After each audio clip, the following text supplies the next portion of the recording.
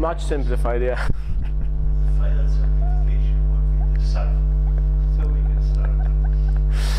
Okay, welcome everyone, thanks for coming. My name is Jędrzej Kaniewski. I'm a postdoc in Copenhagen, and I'm very happy to be here to give you a short introduction to self-testing. And yes, indeed, I simplified the title of the talk and the content of the talk because I thought that maybe I don't want to be too specific, maybe I just want to give you an overview of the topic, okay?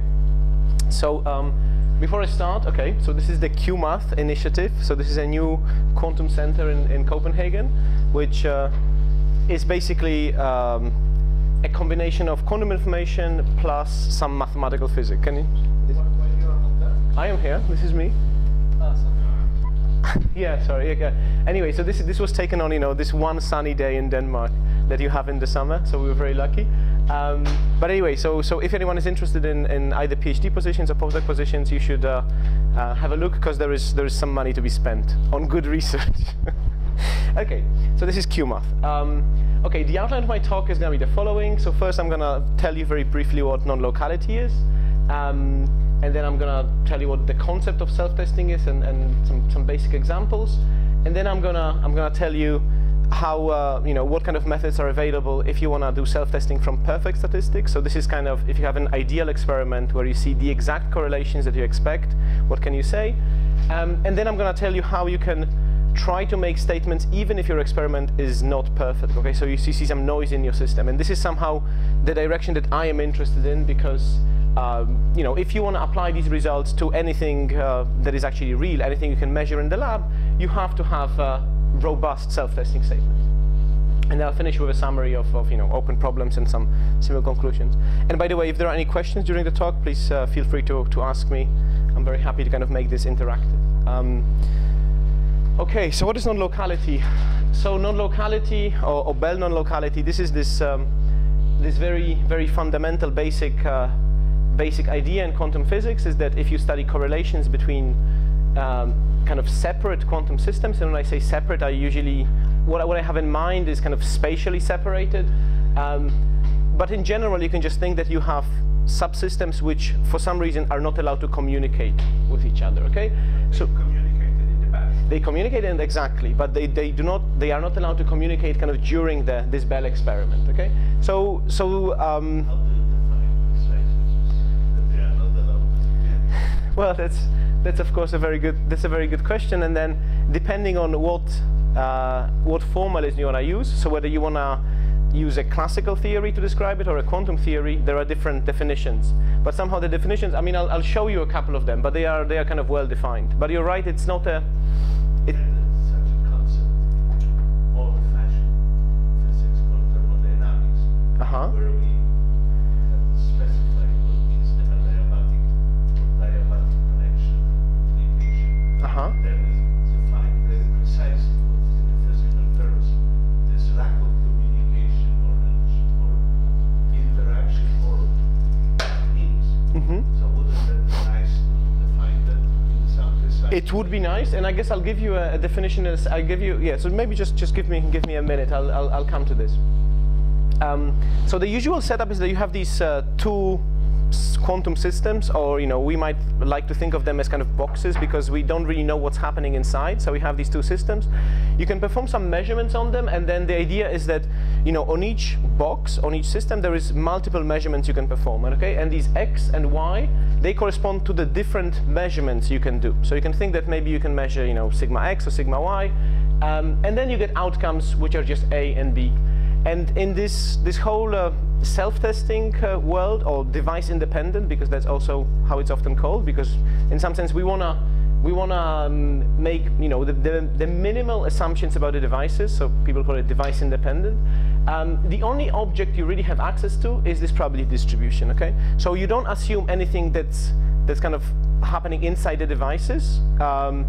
You don't know what's happening, but you know that these statistics are somehow well defined, and by repeating the experiment many times, you can estimate them to arbitrary precision. Okay, and so so I guess this would be the definition of what it means that the devices are not communicating during the experiment. Okay, so in the classical world, what could these devices do? Okay, so it seems like, okay, so I want to give you this kind of formula. So this probability is a for now, forget about the summation of a lambda. Okay, if you forget about the summation, then it's really you have some kind of local response function on the Alice box. Okay, which is just you know, the probability of A depends only on the input and this lambda that for now I'm ignoring.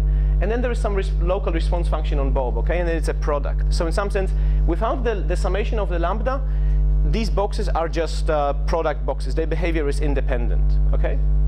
And then the reason why I'm summing over lambda is because, well, I can take convex combinations of these product behaviors. So that's exactly what I mean, that these boxes are not allowed to kind of communicate during the experiment, okay? That's so okay, so the lambda, so you should think of that, okay, so some people call this the local hidden variables, but some people call it the pre-established agreement, okay? You can think that lambda, pre-established agreement. So lambda, so lambda is this kind of, so you know, imagine that these two boxes, they talk before the experiment, they agree on some strategy, this is the pre-established agreement, and then during the experiment, they act according to this strategy, okay? So this is the lambda. But somehow, the fact that during the experiment, I mean, you know, so what you can see is that this x doesn't appear in the term corresponding to Bob's outcome, and vice versa. The y doesn't appear here. This is essentially what captures the non-communication. So you can kind of see that this y is not allowed to go through to this outcome, and vice versa. And that's kind of the non-communication. But they somehow communicate in the sense that the lambda is fixed for both boxes, and it's the same value. But that was in the past. That's the pre-established agreement. Well, whatever. I mean, at a certain moment of time. That's true. That's true. Not during the experiment. Exactly. So the communication. So there is an experiment. No, each box gives the key of x and lambda, whatever are the words, is a probability that if I have an input x, there is output a. That's the meaning of the key, right? Yeah. And the same for the other box, or whatever number of boxes you Yes. have, right? Yes. And then all of a sudden you say, and that is the formula, there is no time there, that somehow this probability of the outcome of the box on the left and right, it depends on some parameter, lambda, which is the same for both of these boxes at the moment we are writing the equation. What means past or future or whatever? It's a formula, which means that when we do the experiment, where the x comes into the one box and y comes into the other, then I have and the lambda is somehow fixed, and then I multiply with the probability with which lambda appears. And all these words are very fancy. Well, no, this expression means there is some class of correlations which are of this type. That's all. Yes. Not all. No, I don't object. I'm just only saying that this is a kind of an interaction that someone can fix lambda for both systems. The names are not very relevant. The formula tells you that this is a very special form of the probability. Yes, so we can. That's all. Well, This is a very. Words not are every- important. not Right? every- Otherwise, we are completely lost. No, no. Look, not every probability on the left has this simple form. That is a product. That's all. I know, but I'm saying that there is some agent which can fix lambda on both sides. That means interaction physically. There is a machine which does it. So yeah, I think that's There is true. no way, or a code does it, but somehow it fits. So there is interaction. That's true, but that's the interaction before the experiment begins. And somehow this assumption of non-communication, this. A situation like this, that they have particles, then, for example, this integrates into two particles. Okay, one goes left, and the second goes right. Okay, and obviously this lambda means what was the distribution of whatever, I don't know, angular momentum or whatever is this in this state before this decay of this integration. Okay. obviously the probability of this experiment. People who are Yeah, so there was an interaction. lost. There was in the past. So we have to Big go past outside. is not a big if there was a big bang, there were no, There is no time there. subsystems What which is never. the No, experiment in the theory of probability? There is no time. There is a So- probability of that outcome. So what means past? What is Okay, so the meaning. There was certain preparation. It's not an interaction. There was certain preparation. okay? The meaning. Sorry, the meaning of Preparation was in the past. the meaning of past in this expression, you can see it in the fact that lambda does not depend on x and y. Yeah. Okay, so lambda is something that they agreed before x and y were even chosen. Okay, so somehow this is something that existed, and then later in the experiment, okay, the x comes in, but it only affects this term. But they were separated. Exactly. Yeah, so this is the pre-established agreement. They agree on the lambda, but then after that, they get the x and they have to kind of deal with it on their own, and they get the y, then they have to. So maybe just to kind of make it clearer, I can write down the corresponding expression in quantum mechanics. Maybe this will. What? Yeah, I'll try not to. This is not. Okay.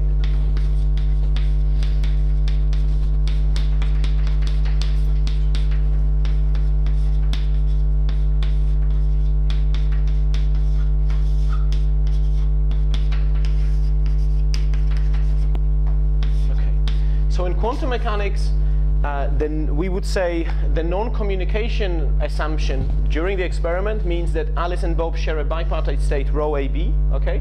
And they do some, and we assume that this state has a tensor product structure, okay? So there is the Hilbert space of Alice, there is the Hilbert space of Bob, and then Alice performs a measurement which I denote by PA of X. So X is the input and A is the outcome, and similar for Bob. And the statistics has to be of this form. So in the Bell experiment, this is what quantum boxes are allowed to do. They are allowed to produce probability distributions of this form, where rho AB is an arbitrary quantum state, and P's and Q's are valid quantum measurements. Okay, so going back, okay, so we say that a probability distribution is local if it can be written like this, okay?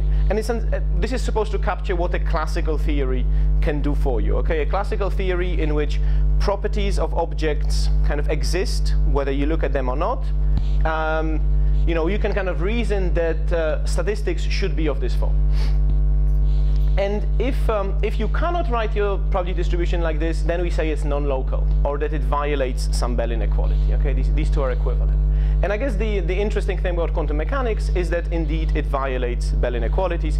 So you can find quantum systems and measurements such that if you do this computation, you will get something which doesn't look like this. Okay, and so this is a very fundamental observation. Okay, and so you can ask, of course, okay, so what kind of quantum resources do I need to observe these non-local correlations? And one very basic observation is that you need entanglement, okay? Because if your state is separable, and I take this to be kind of the definition of separability, which essentially means what I have is a convex combination of product states, okay? If I have a convex combination of product states, and then I perform any measurements I want on it, well, it's very easy to see that the resulting statistics will be exactly of the form I wrote on the previous slide, okay? So the statistics will be local. So this shows you that if you have a separable state, you will not see non-locality, okay? So entanglement is a necessary ingredient of non-locality. So you say, well, if the state is separable, then the statistics are local, and then you can basically turn this conclusion around, and you can conclude that if what you see is non-local, then your state must be entangled, okay? But this is somehow it's a kind of a qualitative conclusion, but we want to make it more specific, more rigorous, okay? And essentially, can you make any statement which is more specific, given that you've observed some non-local correlations? And the answer to this is exactly self-testing, okay? So you can see self-testing as a way of deducing properties of quantum systems based solely on correlations. So I guess from the kind of the mathematical formulation of the problem is very simple, okay? You're given the probability distribution, okay? This is somehow what you observe in the experiment, and you assume that this probability comes from measuring a quantum system, okay? And this assumption is somehow crucial because, I mean, you have to assume that there is some underlying theory, otherwise you cannot make any statement. And essentially what you want to do is like you want to do the deduced properties of the state or the measurements that gave rise to these to this correlation. And what is very okay, and then there are Sounds like it's an inverse problem.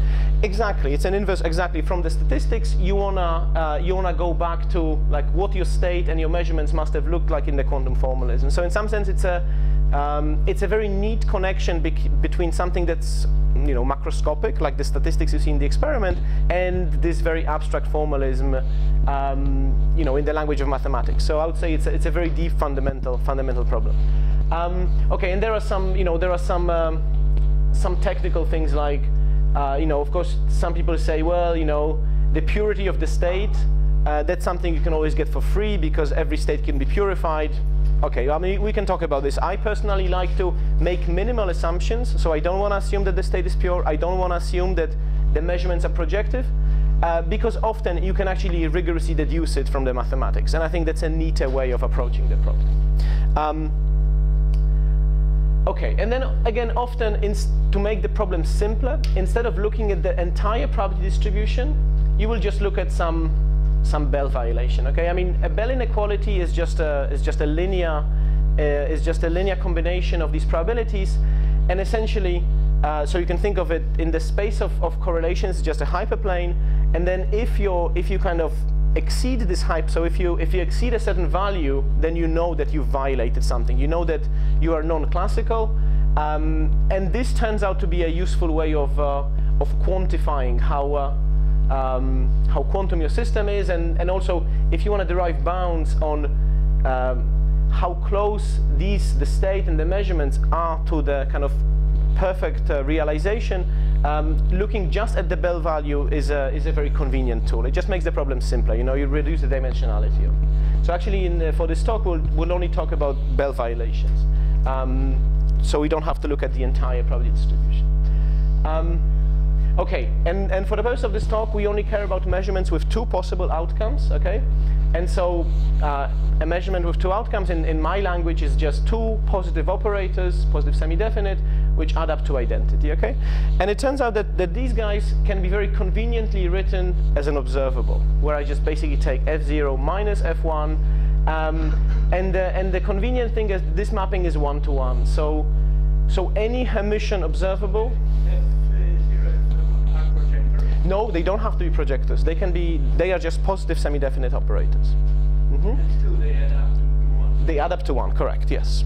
Mm-hmm. And so it's easy to see that in this particular case, when we only have two outcomes, this mapping, so basically you should think of this A as a convenient way of writing down these two operators together, okay? But Can you give an example? These are Hermitian 2, Hermitian algorithms, right? The Fs? They are positive semi-definite, yes. Hermitian and positive semi-definite, yeah. So what's the difference? How can they be expanded into projectors? They have some expansion into projectors. Yes, but there are various contributions. exactly, yeah. So maybe the simplest, I mean, so This could be any combination of projectors with positive. correct, yes.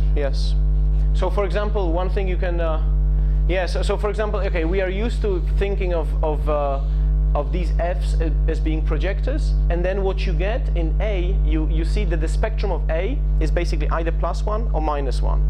But somehow I want to be more general. I want to allow things in between, okay? And a typical example, you could think of a measurement which essentially ignores the quantum system and just generates randomness. Why Fs are not observables? Why do you have to take this combination of Fs? Why A is better than F1, 0 and F1? I think maybe this is just I mean, okay, so if I'm asking what is the probability of seeing outcome, say 0, I'm gonna take trace of f0 with my state, okay? And so that's what I would call a POVM element or measurement operator. I mean, the nomenclature is not very consistent with this, but that's how I think of this. And then I call this the observable just because, I guess other people call it like that. But okay, maybe it's the nomenclature that's the. For me, these are the basic objects, and this is just a mathematical construct that allows me to represent them conveniently, because it's it's a compact way of describing it. I guess what you mean by an observable, that kind of depends on what. What happened is that the spectrum is from -1 to 1. Yeah, but the thing is, okay, so since I care about correlations, it's kind of very easy to see that in this language in this world of correlations, the labels of x and y and a and b, they don't matter. That you can take them without loss of generality to be from 1 to d, or just any symbols, okay? So somehow the labels don't matter. So also the fact that in here I have specified the spectrum of my A to be between 1 and -1, that's just out of convenience. I could have just as well taken some other combination which would make this spectrum different. It wouldn't affect the result. I could, yes. Yeah. So in some sense, for me, these are the basic objects, and then the 0 and the 1, they are just labels. So I could replace them with, with like alpha and beta. This wouldn't change anything. But of course, when I want to write down in the mathematical language, it's kind of convenient to think of the observable as having eigenvalues between +1 and -1, and. But if f0 plus f1 is equal to 1, that is somehow fixing the scale. It's only fixing the scale of probabilities, but I could think that actually the measurement that I construct, okay, it has these operators f0 and f1, but the corresponding eigenvalues could be +5 and -7. I mean, this wouldn't change anything. But positive. The operators are positive, but the eigenvalues that I that I assign to them, they could be anything. So I'm just saying, for me, this is. Cannot be anything because they are positive and they add up to 1. Sorry, no, but I mean, okay, because in here. Talking about A. Yeah, when I. Talking about F's. When I define this A, you can kind of see that what I'm doing is like I'm saying, okay, my f0, I'm gonna call the corresponding outcome kind of +1, and then to f1, I'm gonna call the corresponding outcome -1, and this is kind of like the observable in the physics language. Measurement said the eigenvalue plays no role in measurement because you can always scale. You can. What is important are the directions on which it projects. Okay, somehow these are the important thing in quantum mechanics, not the eigenvalue. Eigenvalue is multiplied by 7. Of course, but if he's writing f0 plus f1. But what is the problem? A is an observable, F's are observable, so there is no problem. Okay, so maybe just to give you an example of what happens when these f's are not projective. Okay, the simplest example would be to say that my f0, they are the same, and they just equal identity divided by 2. Okay, so this is a measurement that essentially throws away your quantum system and just generates 1 bit of randomness. Okay, and then you can kind of see that the corresponding observable A is just identically 0. Okay, so then you see that indeed, if your measurements are not projective, the spectrum of A is not just +/-1, but it's also anything in between. Okay, but I'm saying this mapping is very convenient because indeed any Hermitian operator which has spectrum between -1 and 1. It corresponds to a valid combination of f0 and f1. Okay, and then from now on, I will only be talking about these. Okay, I call them observables, just because it's a convenient way of representing the whole measurement in a single operator. Okay, so now I want to give you like the simplest and the most common example of self-testing, and this is based on the so-called CHSH inequality, which is kind of the simplest Bell inequality. And in the quantum language, the CHSH operator is written like this. Okay, so you have A0. So now 0 is the label of the measurement on Alice. So Alice has 2 possible measurements, A0 and A1, and Bob also has 2 possible measurements, B0 and B1. Okay, and I'm gonna write down an operator like this. And then the Bell value is basically the trace of that operator with whatever quantum state Alice and Bob are sharing. And you know, now these A's and B's, they are Hermitian operators with spectrum between -1 and 1. And it's not hard to show that classically, okay, and now of course I have to kind of tell you what I mean by classically, but you can, for example, think that if I force the measurements of Alice, so the A0 and the A1 to commute, that would be like one notion of classicality, which coincides with this notion of local distributions I presented before, but maybe it's not so clear. So I can either force the measurements to commute, or I can restrict myself to separable states.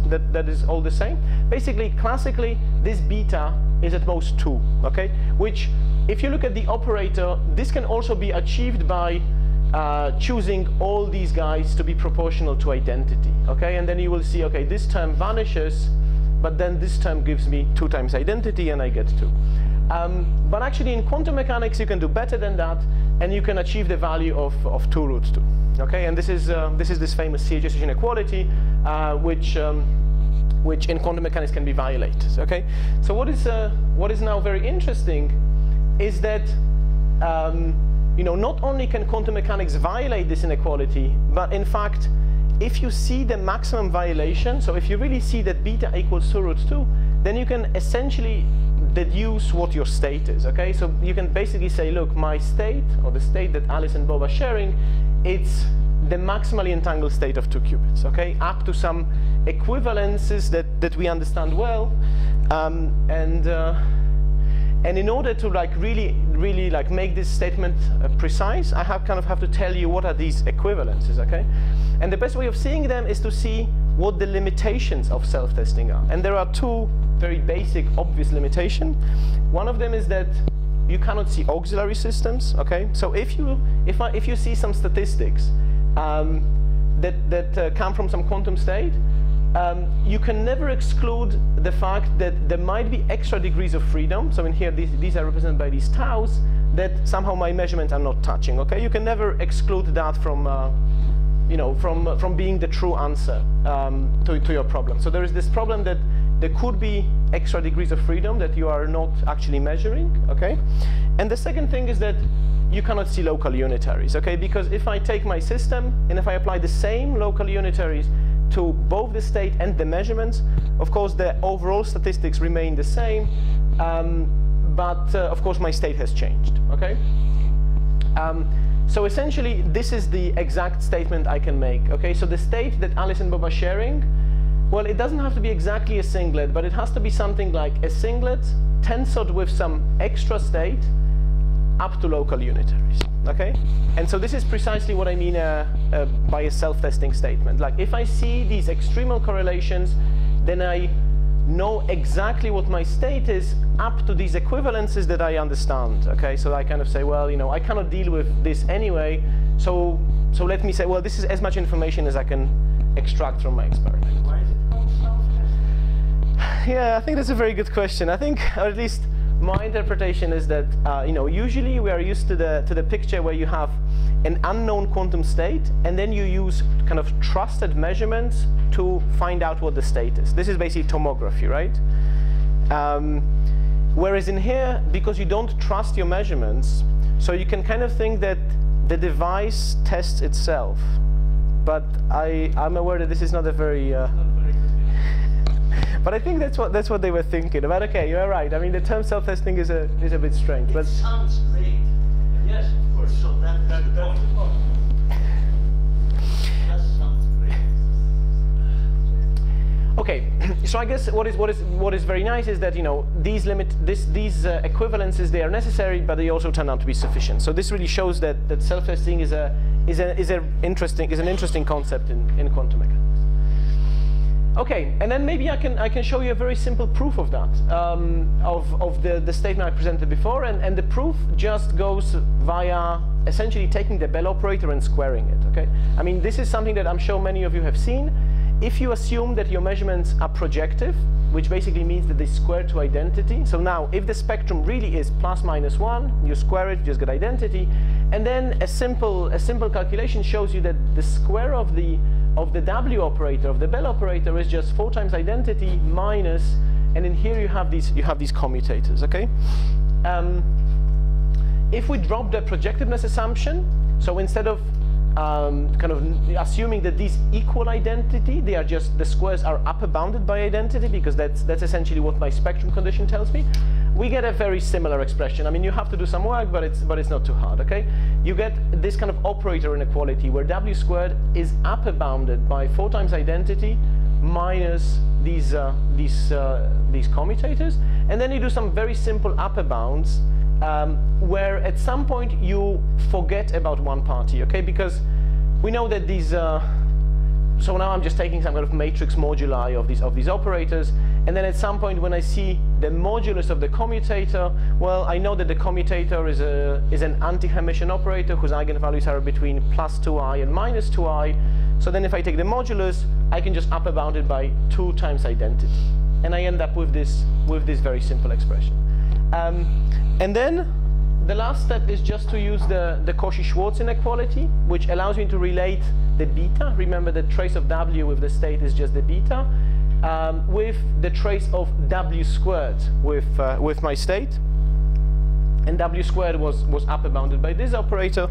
And then in the end, I get this very simple relation, which links the Bell violation with this quantity T, and this quantity is this kind of funny quantity which captures how incompatible the measurements on Alice are, okay? And it's a good quantity because because basically what you do is you take the commutator, then you take the modulus, and then you trace it with a state. So it's a very simple, very natural quantity in which you really take I mean, What is the modulus? The operator modulus.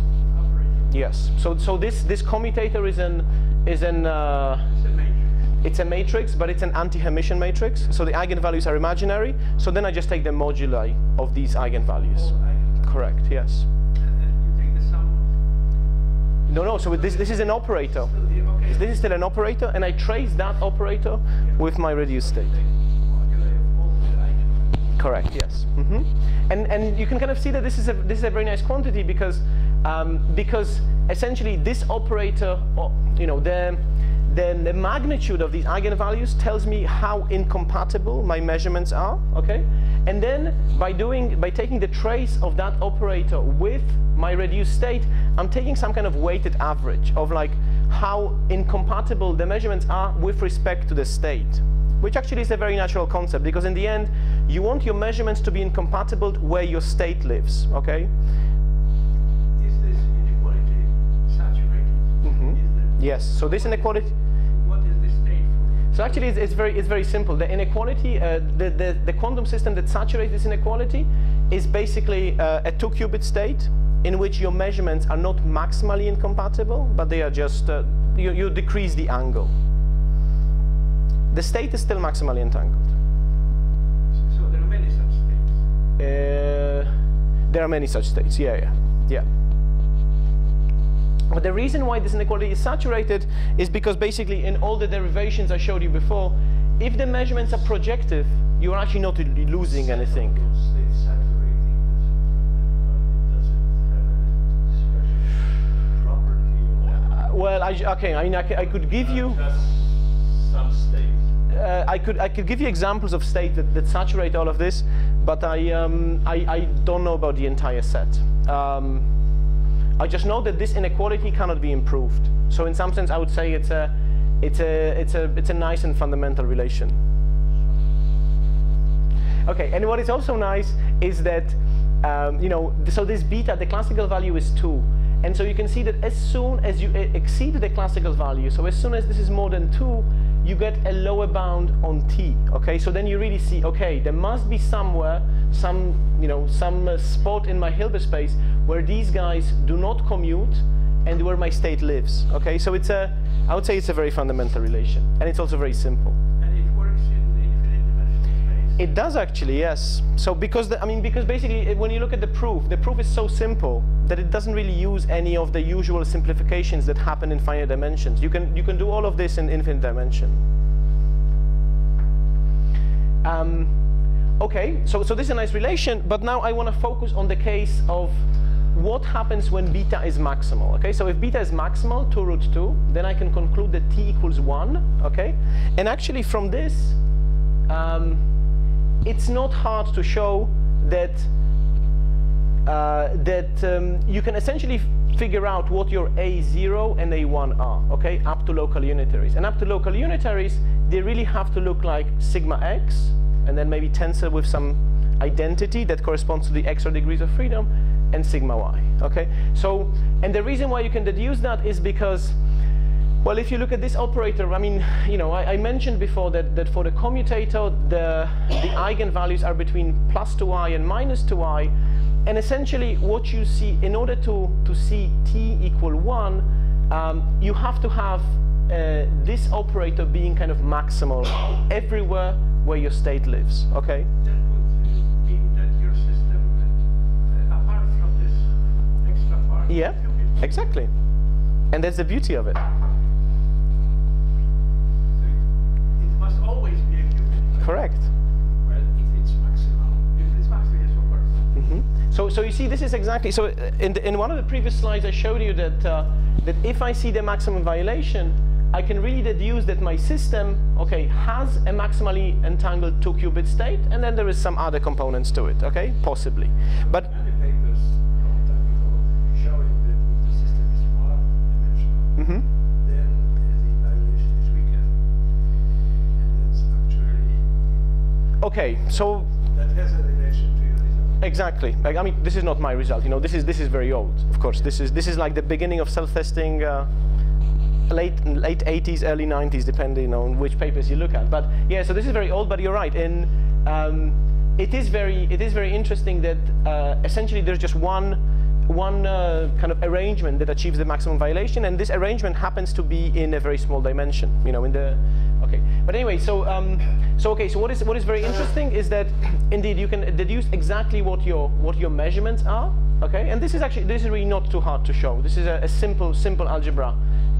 Simple algebra exercise, and then basically once you know what your measurements are, you know, you can repeat the same argument for Bob. So then you realize what the observables on the other side are, and then basically you can construct this W operator. Okay, and you realize this W operator is essentially a 2-qubit operator tensored with a large identity. The identity you don't care about. And the structure of this 2-qubit operator is very well understood. Is the identity the same? It doesn't have to be. It could be the same, could be different. I mean, this is exactly where kind of the limitations of self-testing kick in. You know, you don't know, but in some sense you don't care because you only care about this qubit part of the state, and that the extra degrees of freedom, they could be anything. Yeah. So okay. So I would say this is almost well, this is a complete and rigorous treatment of this simplest self-testing problem. So it really shows if you see the maximum violation of CHSH, then you know exactly what the state is up to these equivalences, and you know what your measurements are. So this is, some people call it the rigidity statement, because it really tells you, I know exactly what my system is. There is only one way in quantum mechanics of achieving these extremal correlations. Okay, so this CHSH example is the most canonical example in self-testing, and as I said, this has been done many years before, but now, of course, how can you extend that? Yeah, so sorry, so this is exactly what, so this is the rigidity statement. You know exactly what the state is, and you know exactly what the measurements are. Okay, yeah, so there's just one way of achieving this. Okay, and why is this interesting? Well, so I would say there is a couple of reasons. For me, from the foundational point of view, this is a very nice direct link between the macroscopic world and the microscopic world. So that allows you to make a very nice connection. And also, if you're interested in the limits of these quantum correlations, I would say that self-testing gives you an extra point of view on how to see these. Okay, so if you're interested in this the quantum set, what correlations are possible in quantum mechanics, then it also becomes a very valid question. Is like, what kind of state do I need to achieve these extremal points? Okay, and then from the applications, well, okay, so there's basically two. I mean, one of them is what I call device-independent uncertainty relations, which is this kind of new field where, in the usual uncertainty framework, the assumption is that you know exactly your measurements, and then you're saying, whatever state I choose, I always generate some uncertainty, okay? Whereas in this device-independent framework, you say, well, I don't know exactly what my measurements are, but I know some properties of them, okay? And now I still want to deduce some uncertainty that comes out of my system, okay? And this is I think very very interesting, because in reality it's very hard to characterize your system exactly. It's very hard to know all the properties of your system, but for example, using Bell violations, you can sometimes deduce some properties of it, okay? And just to give you an example, in here, knowing this quantity t, okay, even if this t is not maximal, if this t is say 1/2, okay, although you don't know exactly what your measurements are, you know something about them. You know that there is some degree of non-commutativity, and this in fact allows you to already deduce some uncertainty. So it's kind of like you're doing uncertainty relations, but based on limited knowledge, which I think is actually relevant for many experimental purposes, okay? And the second big application is device-independent cryptography. So essentially you're saying, I have two devices, I want to use them for cryptography, but I don't fully trust them. I don't know exactly what they are. So then essentially you can use protocols like this. You can use them to violate some Bell inequalities to try to figure out what's happening inside your devices. And then if the statistics you see are satisfactory, then you can use them for cryptography, okay? And of course, when you think about applications, you realize that you need statements which are robust, okay? So they shouldn't apply only when your violation is maximal, but even if your violation is, I mean, they need to apply in the presence of noise and imperfections, just the standard stuff you have in any experiment, okay? And this is essentially where kind of my interests come in, how to make these relations robust, okay? And I think this is okay. So this is what I'm going to tell you in the next section. But before that, I just want to tell you what is known about self-testing at this moment, okay? So of course you can ask which states can be self-tested, and of course I've already kind of convinced you that the singlet, so the singlet I just mean the maximally entangled state of 2 qubits that can be self-tested using the CHSH inequality, and then some people showed that you can self-test all non-maximally entangled states of 2 qubits, and then some people showed using some other inequality that you can self-test some non-maximally entangled Q-trit states, and then there were some more results. But in the end, recently, some people showed that you can actually self-test all pure bipartite states. Okay, and so I think this is a very interesting result, because it kind of shows that whatever bipartite pure state you take, there is some way of measuring it such that the resulting correlations kind of constitute like a fingerprint of that state. If you see these correlations, then you know exactly the state that you have. And then it kind of gets more interesting when you go to multipartite states. We know that you can self-test graph states, you can self-test n-partite GHZ states, you can self-test 3-qubit W states, but at the same time we know there are states which you cannot self-test, okay? And that's, so in the multipartite world, it's kind of much less is known, and that's also a very interesting problem. But what I'm saying is, like, if you're interested in the ideal statistics, then okay, we have a good number of examples where we know how this self-testing problem works, and maybe just to give you an intuition how this is related to the to this whole idea of the quantum set of correlations. Okay, so this is like a simplified picture. You have the local set of correlations, which is a polytope. Okay. And then you have the quantum set, which is a convex body, which is strictly bigger than that, okay? And in here, I just look at the CHSH inequality, and then the beta equals 2 is exactly this hyperplane that kind of delimits the local set. But we know that the quantum set is bigger, okay? So you can go further. And essentially, what self-testing tells you is that this maximum violation, so the beta equal 2 root 2, it's only possible at one unique point of the quantum set. Okay, so you should think that there is just one point, where I call it PCHSH, which gives you the maximum violation, and then you deduce that actually this point can only be achieved using this particular state. And then if you look at some other inequalities, so there are these tilted CHSH inequalities in which basically you take the original one and then you add some marginal term with some parameter. Okay, it doesn't matter. These guys, they self-test partially entangled 2-qubit states. Then kind of the picture you should have in mind is something like that. Okay, so the classical value is 2 plus alpha, and somehow this is where the local set achieves its maximum. And then the quantum value is, okay, it looks like this. It's always strictly larger than beta, than the classical beta. And again, it's achieved at a unique point, okay? So it's not the same point, it's some other point, but it's another extremal point of the quantum set. And then you deduce that actually this point can only be achieved using states that look like this. So somehow this is the connection between self-testing and the, you know, the structure of the boundary of the quantum set of correlations. Yeah, and then you know, there are the kind of the general open questions in this field are, you know, why certain tripartite states cannot be self-tested? What are the fundamental reasons? And you know, how can we tell whether a tripartite state can be or cannot be self-tested? And then you can ask very, very general questions, whether, you know, whether every kind of non-trivial Bell inequality self-tests something. So basically, you know, if you take this quantum set and you pick some extremal point, is this a self-test in general, or are we just very lucky that in the simple examples we know they always turn out to be self-tests? But we don't understand it very well. Yes?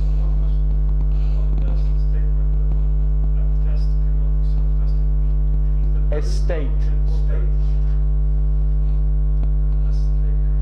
Yeah.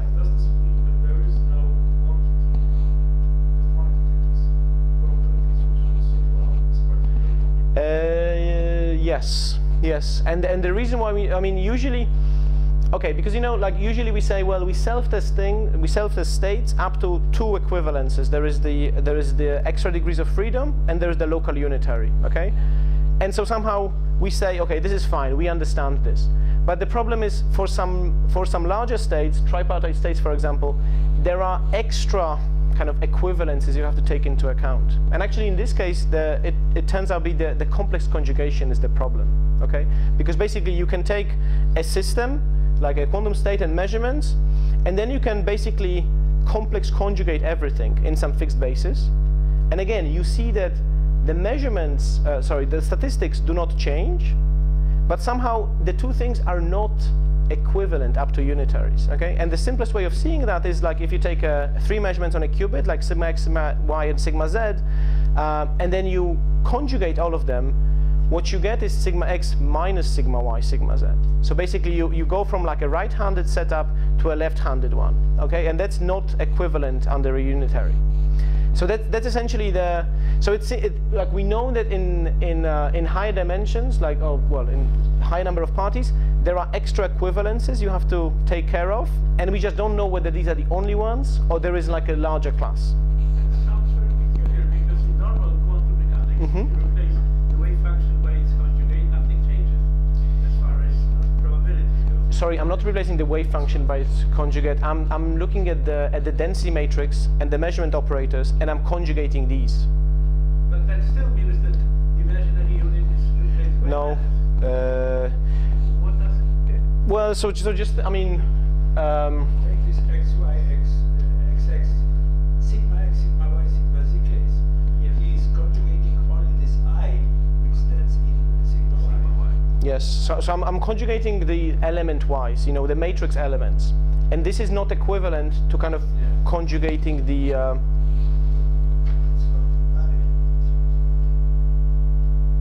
It's like a reflection of the qubit ball and not a rotation. Yes. Yes. But it's still peculiar. Why would this give different? Well, I think it's just a very different way of. So I'm not conjugating the entries of the vector of the state vector. I'm conjugating the entries of the density matrix. So that's just a different operation.